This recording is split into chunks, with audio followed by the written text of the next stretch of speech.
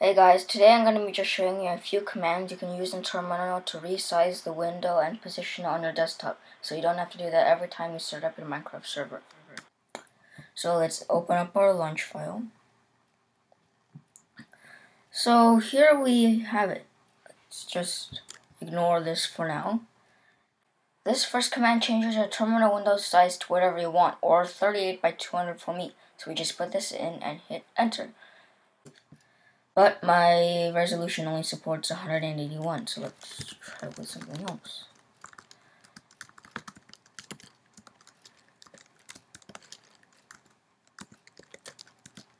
Let's do 181. As you can see, there's no actual change. So if we put, let's say, 50, oops, got the T, then we'll make it 50 in width. I mean, yeah. And then we can just set it to 80. Now for the next one, what this one does is automatically moves the window to the corner of the screen, like so. No matter where it's put, it always moves to the top left corner of the screen.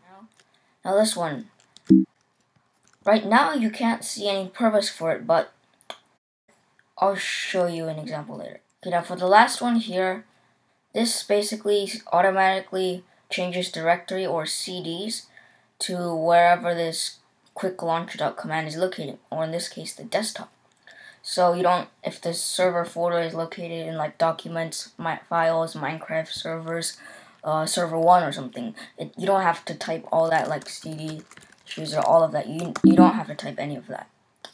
So let's just see how this works. Okay, so let's open this up. So as you can see, it's all slim.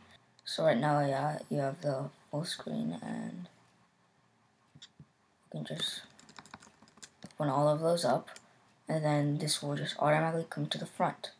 There's just one problem that it doesn't do the last window for some reason. I'm not entirely sure about this. You'll have to ask Apple.